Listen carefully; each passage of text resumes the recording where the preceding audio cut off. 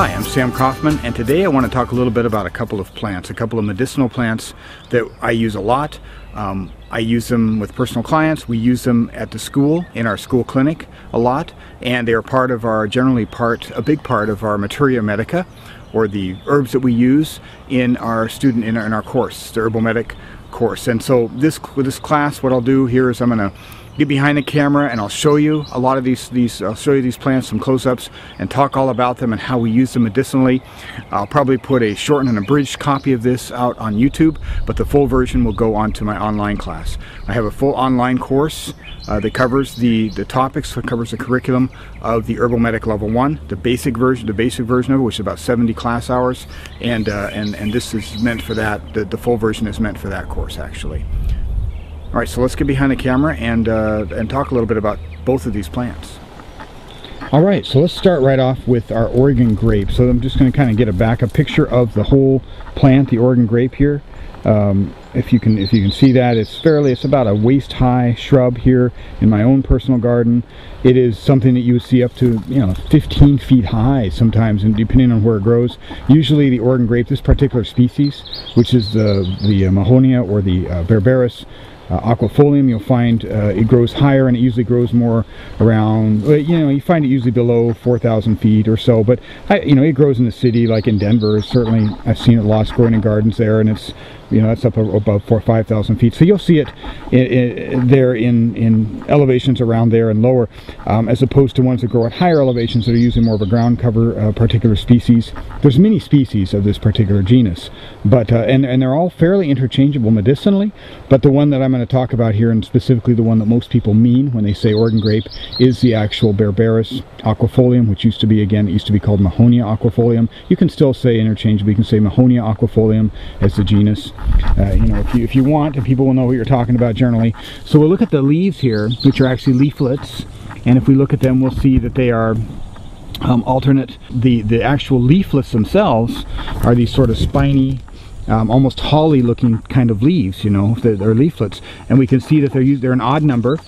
So they'll have anywhere between 5 and even up to 11. Sometimes you'll see leaflets.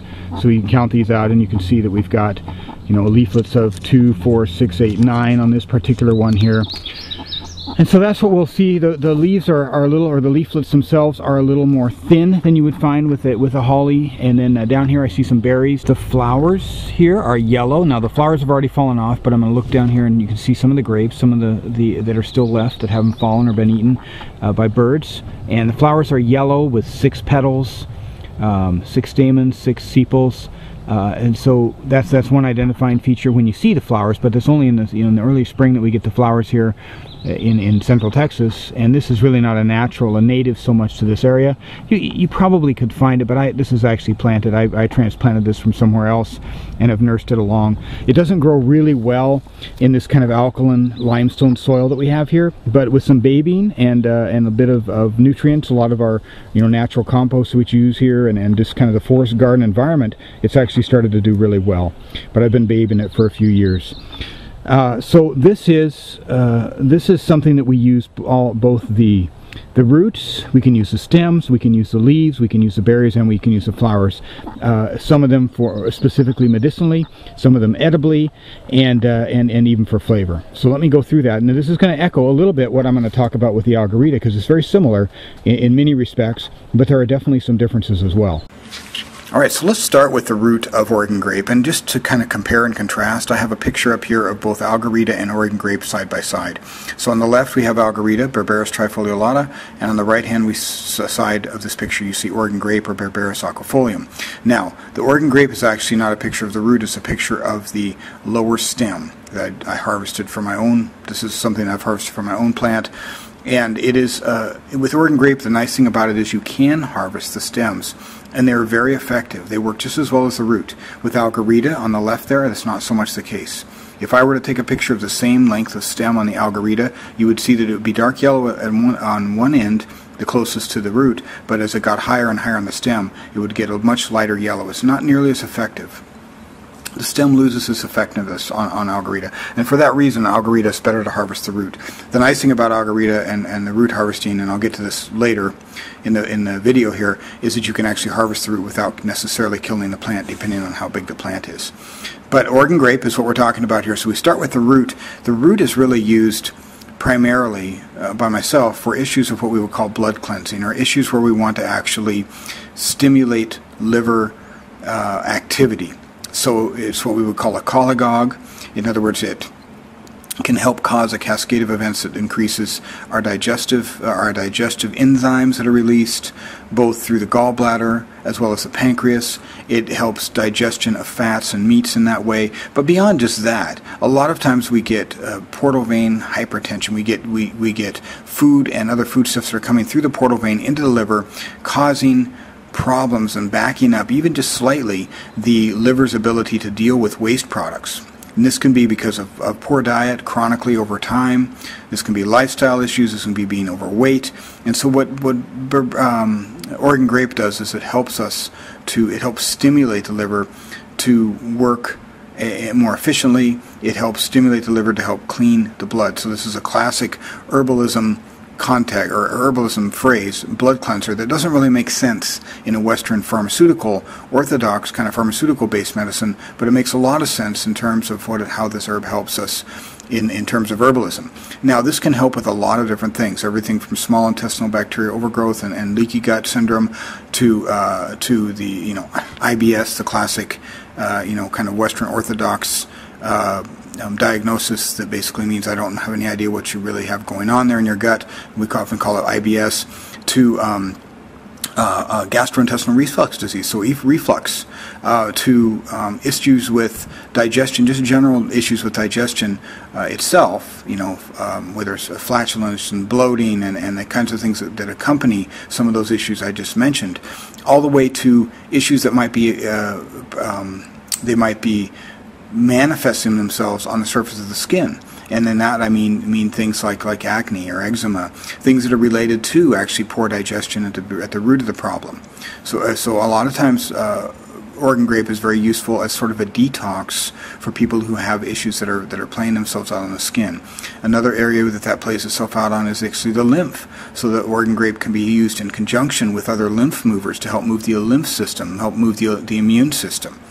So it's also very antibacterial, and it can be used for the mucosa anywhere in the body in that regard when you take it internally. So it's useful for things like something even in the upper respiratory, like for instance a strep throat, all the way to urinary tract infection on the other end of the body. It is milder than some of the more strong, what I would say strong berberine containing herbs, which would be Algerita and even golden seal. And yet it is also very useful in infections, in general infections of that type. Now, it also contains, in terms of infection and anti-infectiveness, it contains a constituent called MHC, which is 5'-methoxyhydrocarbon. That is basically a molecular compound that disables the certain bacteria's ability to defend itself, and most notably that's found in bacteria like MRSA, like methicillin-resistant Staph aureus. So we find it useful for staph infections, probably useful for strep infection. Well, definitely useful for strep infections, specifically for strep throat. I've used it that way clinically. It's worked very well in that regard. You generally want to get it to the tissue, though, not just taking it internally, but actually getting it to the tissue. We'll talk about that in a second. Because of the MHC, it's useful as what we would call a synergistic or adjuvant herb along with other antibacterial herbs. Now, not just the root has MHC in it, the leaf does as well. And I use the leaf in that regard also. So working from the root all the way up to the leaf I dry and powder and use that in wound powders. The root can be done the same thing. You can dry it and use it in a wound powder. You can tincture it. I prefer to tincture it if I'm going to take it internally. And I like to tincture it fresh. It works very well that way. You tincture it in about 30% or 40% alcohol. Is fine. The berberine is very much water soluble, so you don't need to have a high percentage of alcohol for it. I generally work with it also for any kind of a detox type of situation that could play itself out in a number of ways, such as for females, for women, it can be PMS issues that are related to digestion and congestion as well. The liver, we find, is a very potent, or very important, obviously organ system, and touches so many other organ systems throughout our body. So it's really important to understand that anything that you do, and normally if I'm doing something where I'm doing a lymph cleanse, or immune stimulant, or even a urinary tract infection type of formula, that I almost always also support the liver, because aside from the digestive issues, of course the liver balances our blood sugar. The liver is important for detoxing, and in doing so, promoting cellular health, or health at a cellular level throughout our body. And so we find that herbs like Oregon Grape really help us with that. With that kind of a support. Okay, so that's more or less, I would say, most of what I use the root for. The leaves, as I mentioned, I dry them and use them in a wound powder. They work well for that way. The leaf is also useful for kidney support. I've used it that way for urinary tract and kidney support, especially upper urinary tract infections. The leaf is also a bitter to some extent and help stimulate digestion, and so in that regard, bitters are things that we use. Now the root I mentioned earlier, I don't know if I mentioned it or not, but the root is very bitter because of the berberine, but it's not nearly as bitter as Algerita is actually. As bitter as it is, it could be much worse. The flowers, much like the Algerita, they're very similar in the sense that they're very flavorful and useful for marinating or for flavor. In marinating, type stews. I've used the flowers of both these plants in marinades for venison, and they're just wonderful. The berries of the Oregon grape could be made into jam or jelly, same as Algerita. They are a different color. They're more of a grape color, of course, the purple when they're ripe, as opposed to Algerita is red. But they are very, very delicious, and I used to eat them actually raw when I did a lot of primitive skills type stuff in the mountains, and that was more probably from the Mahonia or the Berberis repens that grows more closer to the ground in the mountains. But the grapes were very potent and very nutritionally concentrated. A lot of nutritional density in those grapes. So they're very much a great edible as well. So these are some of the main things I use for the Oregon grape. Now let's talk a little bit about the Algerita root. All right, so this is our Algerita plant. This is our Berberis trifoliolata. And again, Algerita, Agarita, Desert Barberry. It's got a number of different names. So the whole plant, as you can see, is kind of the spiky bush that grows. It likes sunny areas here. This one's growing in the shade. Most of the ones in my yard actually are growing in the shade, but that's just kind of where they've come up. And you'll find them growing along fence lines and in the shade under, because I believe more than anything, the seeds are spread by birds. There's a lot of different birds that like these berries, and what they'll do is eat them, of course, and then poop them out, and that's where they'll end up growing. So usually behind, or underneath rather, different bird perch areas is where you'll find them. Now in the shady areas they will grow, but they don't usually grow as quickly or as well. So that's what we're looking at right here. But let me get a close-up of kind of a leaf here. I don't have any to show you the berries on. The berries have already come and gone for the spring, but this gives you an idea of the spiky leaves. Now, so trifoliolata, telling you these are leaflets of 3. So these here are simple leaves, but they're actually of 3. So if you can see as we get down into here specifically what I'm talking about there. And then again, sort of also like the Oregon grape, we have these spiky leaflets that usually have an odd number of spikes as well. Well, they always have an odd number of spikes, but usually it's 5. Sometimes it can be 7, depending on the size of the leaf. Okay, and then leaflets of 3. If that gives you a good idea. So this is, again, another plant that we can use similar to the Oregon grape. We're using the root. You can use the stem. It's not nearly as profound medicinally as the root is, unlike Oregon grape, where they're fairly interchangeable. And we can use the leaf medicinally as well, and we can use the berry edibly. We use it for jams and jellies, and then we can also use the flower petals also. So I'll go through all of that as well, and talk a little bit more in depth about the medicinal uses of the Algerita. The Algerita root also very similar in terms of it's a bitter, it's an antibacterial bitter for the gut, the same way, helps stimulate the liver the same way as Oregon grape, but I don't really use it for things like skin and as a blood cleanser as much as I use it for just straight up gut infections, bacterial gut infections, and protozoal gut infections. So it can be used in the support as a formula with other herbs for things like Giardia, Cryptosporidium, any kind of bacterial gut infection, anything from cholera, something serious like cholera, even salmonella, gram-positive, gram-negative gut infections. And again, not always by itself, but certainly is part of other herbs in there.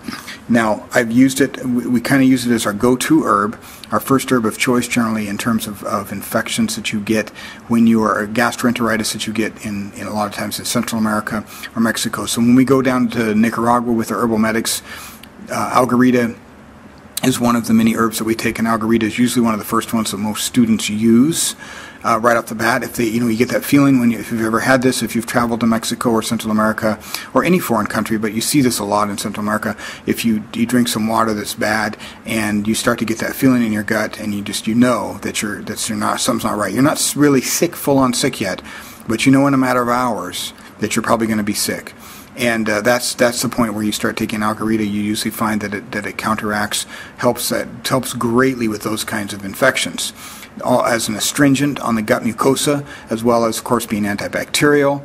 Very good for anything in the gut. And that can include even things in, anywhere in the alimentary canal, from the mucosa of the mouth all the way to the other end.